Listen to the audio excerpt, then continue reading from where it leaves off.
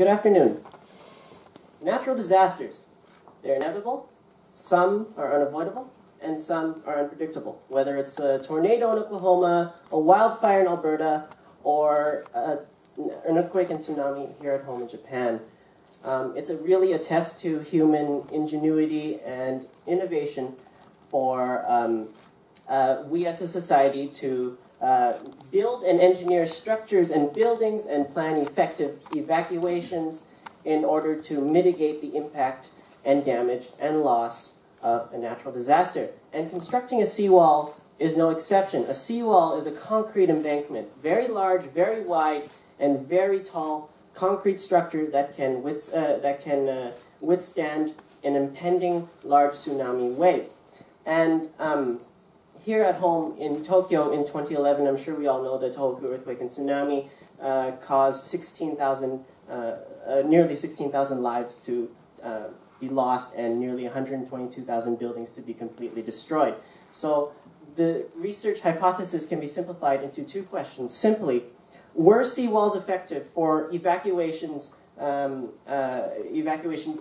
influence evacuation behavior, and are seawalls imposing a false sense of security on people's departure choices?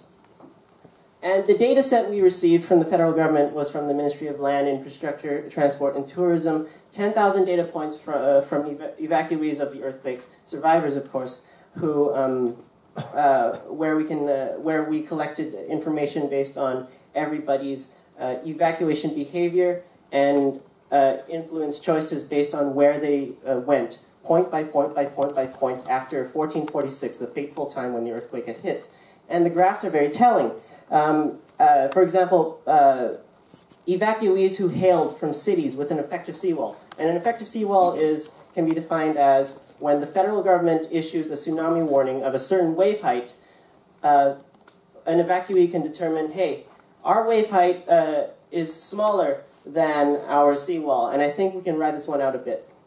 So you'll see there are 10% difference in some places for those who decided to evacuate later, based on the fact that they had a seawall. And the next graph is very telling, because the survey also explicitly asked, did you delay your evacuation because a seawall was present in their city?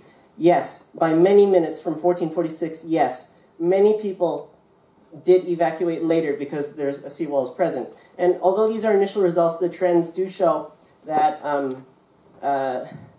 this information is promising. What can we do with these findings? What are the policy implications with this research? We can present to a prefectural government, for example, that, hey, do we need to spend all this money on constructing more seawalls? Billions of US dollars, for example. Or is the money better off being spent on relocating critical infrastructure and people away from inundation risk zones?